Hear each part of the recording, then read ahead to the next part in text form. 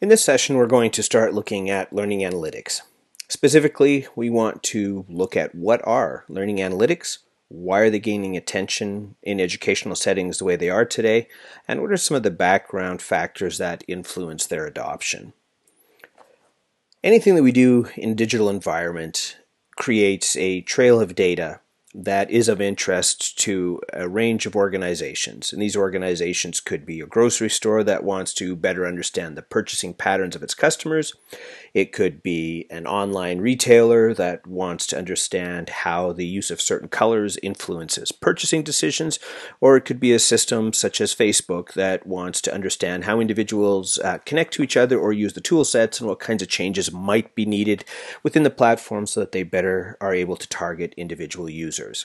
So ultimately, what we do in a digital space, whether it's on a smartphone or in a browser, creates a data trail that is of interest to someone.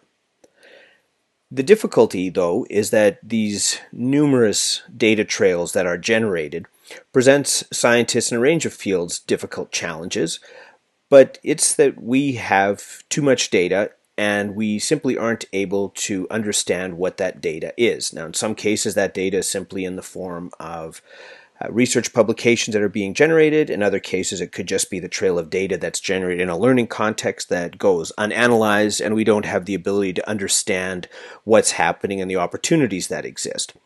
So the key issue, whether in science or whether in a learning process, is that information overload is a challenge that prevents scientists at a broad level from making key discoveries, but also individuals or teachers from being able to understand critical learning activities.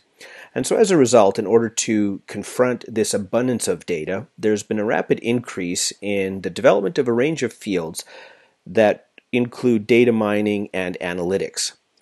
In a 2011 publication, McKinsey & Company, this publication was titled Big Data, the Next Frontier of Innovation, Competition, and Productivity, articulated there were a series of substantial gains that could be made from a number of sectors through the use of analytics. Areas such as healthcare, professional services, government had the opportunity for significant gains. Now, if you see the little green arrow that I added to the bottom of the screen, that's educational services. This was a sector that in 2011 at least, they felt was not ripe for use of data, and in their words, it was largely due to the difficult organizational procedures around collecting, getting, sharing data, and some of the bureaucratic processes that are in place in education. Regardless of that somewhat dismissive view of data in the educational process, it's clear that the data that's collected about us as users, or the data that we in turn collect about learners in our schools or in our universities, reveal a lot. In certain instances, they can reveal some of our sentiments, the attitudes that we might hold. They certainly communicate social connections, the people that we are a part of. And if you're familiar with the thinking of Eric Schmidt, the former CEO of Google, his view was that once Google is able to anticipate what we're going to search before we search it, that's when Google will have fully succeeded. The data trails that we generate then produce a range of opportunities to understand human behavior for marketers, advertisers, and I would like to argue educators as well.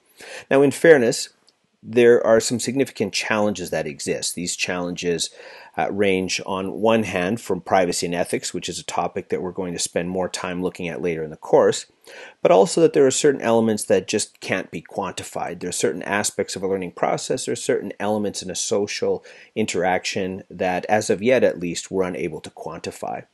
One example, though, of the potential failure of data and the use of data was an illustration Douglas Bauman, who left Google, partly because he had some concerns about the heavy analytics lens that was being brought to bear on particular challenges, was Google had difficulty deciding between two shades, so they ran testing on 41 shades of blue to see which one would perform better.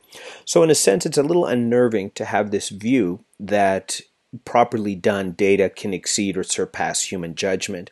I think there's something that we inherently push back a little bit as individuals when we're confronted with this kind of a narrative.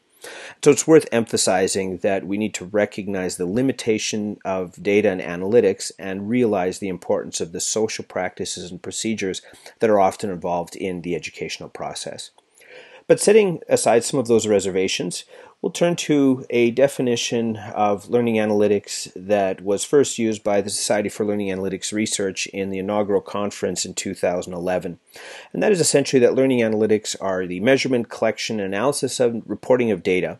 Specifically, we want to look at learners and the context of learners because we want to better understand what's happening with learners, the environment they're involved in, and how can we improve that to make a better impact on the individual students, but also to help learners or the teachers themselves improve their teaching practices, and ultimately, of course, to give institutions the data, the feedback that they need in order to improve their practices and how they support students and how they support teachers or faculty as well. There's a significant upside to the use of data in the educational experience. Art Grazer from University of Memphis made a statement that through the use of analytics there is an escalation of the speed of research on many of the problems that exist in education. And as we go through the particular details in the course over the next 8 weeks, we'll look in more detail at how some of those advances are being made and the particular elements of analytics, the activities that a learning analyst engages in as they're trying to make sense of the kinds of data that they're confronted from students that might have participated in a learning management system, in a series of blog posts, or just data that was collected observationally. Ultimately, then, we can do analytics work around everything from social interactions to the types of space that individuals are part of, to their use of systems such as an LMS or a learning management system. Also, to start adapting and improving the content and the learning experience for each individual learner. Certainly, as we see the growth of additional analytics opportunities, such as the use of wearable computing, we can expect to gain greater understanding to the factors that contribute to effective learning and ultimately how we can improve our teaching processes.